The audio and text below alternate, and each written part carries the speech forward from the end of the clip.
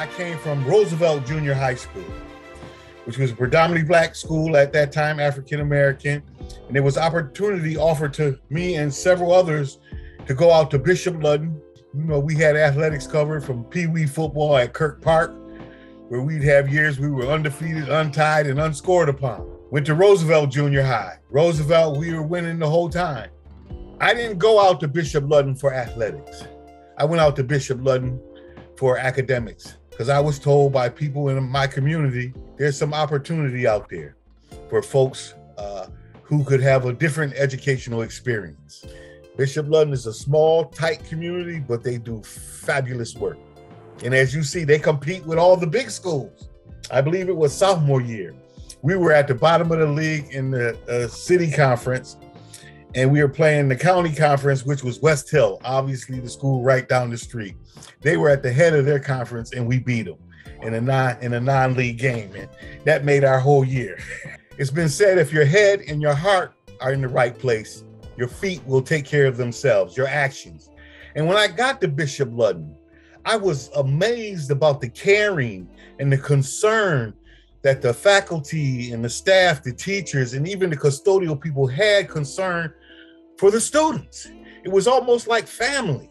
I can't begin to speak about all the fabulous things about the nuns and the priests. I'm just crazy about them, because what they taught me was, I'm showing you how to get true education. John Allen, he was there my sophomore year. He encouraged me to go out for wrestling. He talked about how he saw something in me that I didn't quite see in myself yet. He said, Rance, I think you could do this. I've always been strong. Strength has been one of my things. I got some weightlifting, bench press championships and things like that. But he thought that, yeah, Rance, you can do this and you can be fairly good at it. You just got to work at it. And that was one of the things he taught us. You got to have a good, strong work ethic.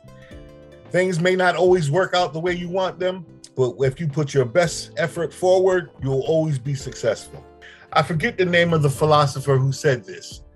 He said that one must keep a constant vigil over one's perception of self, lest one be overwhelmed by negativity. Young people, particularly today, get hit with all this media. It's not what's good, it's what you're not. Instead of trying to be perfect, just be the best you can be on that particular day, that particular moment, that particular contest. And when you don't do things well, think about what you could do differently. Don't beat up on yourself, but think about how you're going to move forward. And again, I had people come follow me there to Ludden, and everybody I've talked to who've been to Ludden had a fabulous experience. It wasn't easy. It had its challenges, but there's been no regrets.